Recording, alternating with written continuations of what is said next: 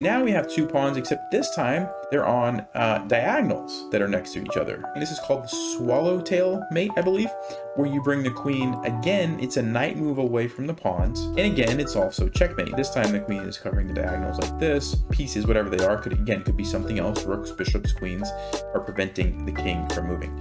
So these are pretty nice to know. And now let's look at a little bit more complicated example. All right, so here's the position. If you want to pause for a second and figure out what move should white play next. And if you're ready to see the solution, the best move for white is actually queen to h5. And the reason this is the best move, you're forcing checkmate in a couple moves. So for example, if black tries to move over here, well, now you can play queen to d5. And this is the same pattern where you've got the two pieces back there. You move the queen, a knight move away, it's defended. And so it's just checkmate.